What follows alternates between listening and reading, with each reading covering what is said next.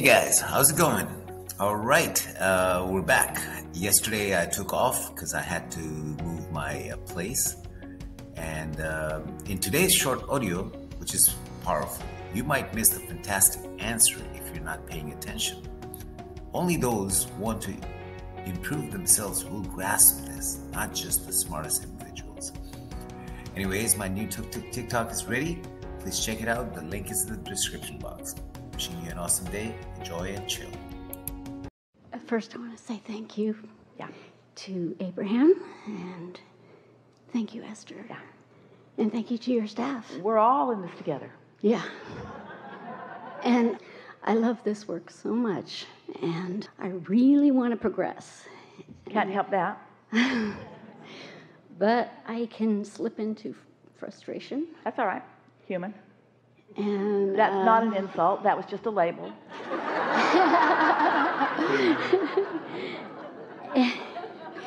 And sometimes I listen to Abraham long enough to know that when I start to get frustrated, okay, you got to go general. Yeah.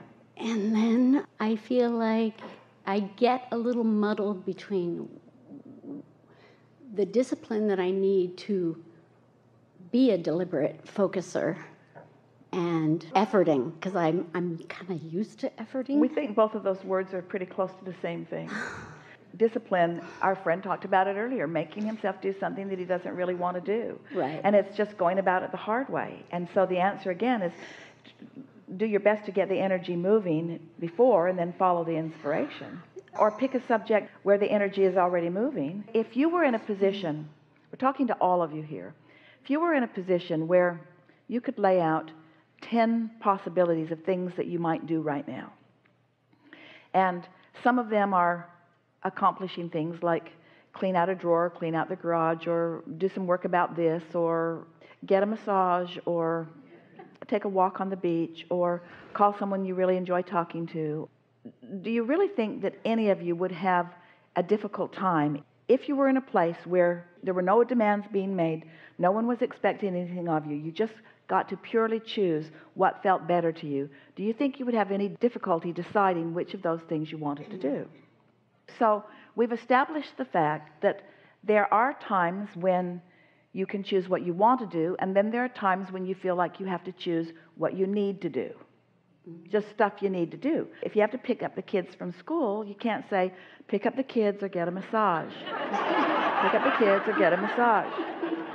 I think I'll get a massage and let them learn that they create their own reality.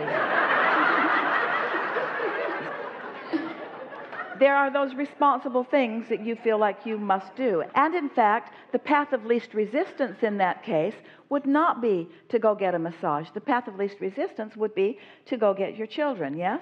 Yes. In most cases. So we really do not encourage doing something that you're not lined up with. We encourage lining up with it and then doing it, or lining up with not doing it and not doing it, but don't not line up with it and do it, and don't not line up with not doing it and not do it. In other words, it's the lining up that matters. And so it is about focus. It is about focusing into what feels best. And from our perspective, the focus wheel really is the fastest path to lining up with it. But sometimes you wait until you're right up against choices when there's really not time to do anything except do the thing that's already been established. And then after a while, you start feeling resentful because it feels to you that your life is full of things that you need to do rather than full of things that you want to do. And so how does one bring themselves to the place of wanting to do the things that they need to do? Wanting to do the things that they need to do. Now that's tricky. We don't really want you to want to do the things that you need to do. We want you to want to do the things that you want to do, and we want you to want to do the things that you need to do. We want them to be no more needs. We want it to be all want. We want it to be desire, not need. We want it to be action, not reaction. We want you to be inspired to it, which means we want you to be in the receptive mode, which means we want you to get out there ahead of it. But before you can get out there ahead of it, sometimes you have to sort of do what you need to do. But after a while, if you've been pre-paving and you've been meditating and you've been reaching for the thoughts that feel best, you can get out ahead of it so that you're in the receptive mode and then. In the receptive mode and then it doesn't feel like effort. This can turn around for you, and turn around for you very fast, when you realize that it's like the difference between, let's say that you're standing and you have a desire to be downstream about 15 miles, and you have a desire to be down there relatively fast, and you're standing on a little island, and there are two rivers that have sort of converged here, and they're forking off, and they're both going basically downstream where you want to go, and this one is hardly moving, but there's a rowboat with paddles, and this one is really moving, and there's a canoe with some paddles. And so you think, well, I really probably should paddle because I'll get more exercise, and that's more diligent. I wouldn't want anybody to think that I'm taking the easy way. You don't want to admit it, but that's sort of what's locked up in so many of you. You feel uncomfortable about taking the easy way. But we want you to know that if again and again you will take the faster current, and the faster current is always the one with least resistance. Again and again, if you will take the faster current, before long, only the faster current will be offered up to you as a choice. It's only your belief in struggle that makes those choices come into the mix.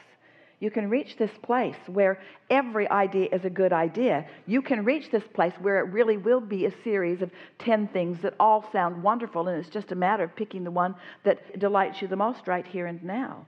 It will move from the feeling of discipline to the feeling of natural momentum in a very short period of time, if you will trust these things.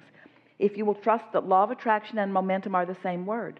And if you will trust that your guidance system is showing you where the momentum to what you want is. If you will trust that your inner being knows where you stand in relationship to everything that you want, and knows the most delightful way to get you there, and is inspiring that most delightful way all the way, you see. This perhaps is the statement that will connect with you in the strongest way, given the way you worded the question as we began here today. Your inner being will never guide you toward the most efforting way.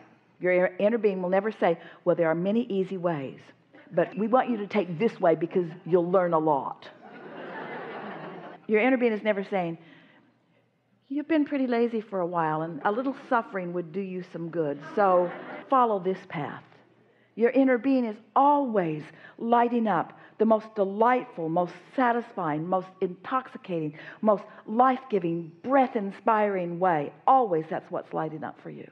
So we think for a little while, we don't usually give assignments, but we're going to give one to you. For a little while, if we were standing in your physical shoes, when we felt inclined to effort our way towards something, we're going to ask you to stop and say, there must be a softer, more satisfying, easier way.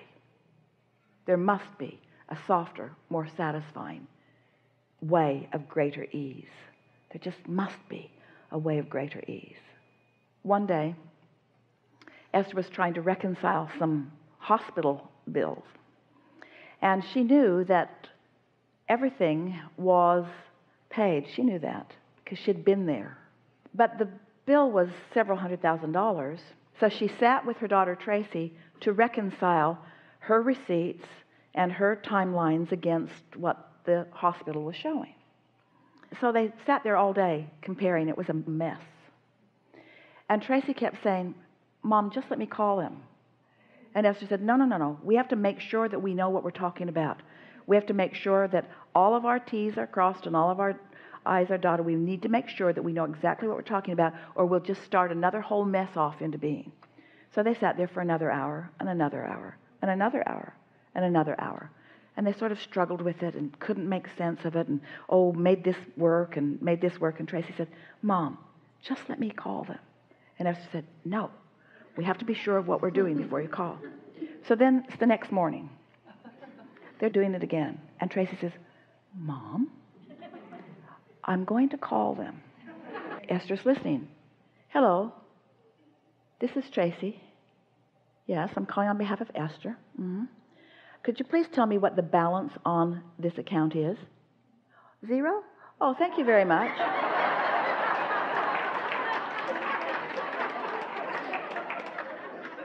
So they were going to end up at the same place. Esther was just going about it in a much harder, much more unnecessary way. And these options are available to you at all times. We encourage you, take the easiest option. This is a really good time for a segment of refreshment.